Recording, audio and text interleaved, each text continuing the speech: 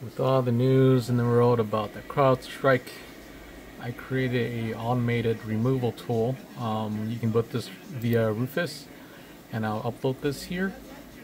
And so, for example, here are the files, and we'll just give an example of all the CrowdStrike file that needs to be removed, for example.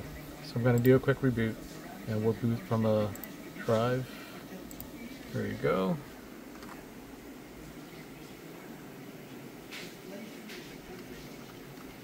And we're going to boot off the boot disk that we made with Rufus.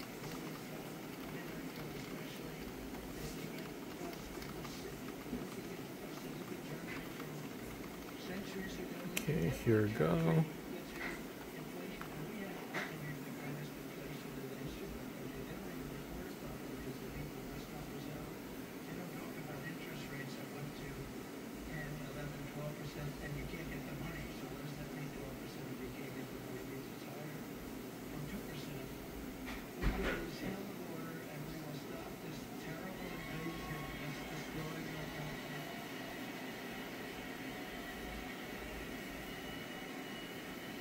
We will crush, lock, and fry.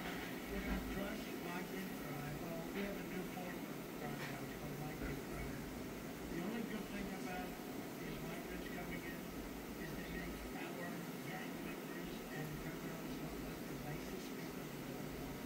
These people are much better. They come from all over the world, not just from South America. We're going to return law and order to our streets and restore patriotism to our schools.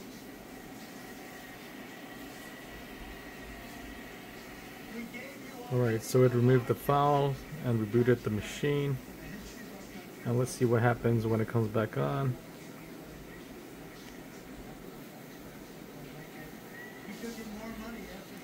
And we can verify those files were removed from that folder.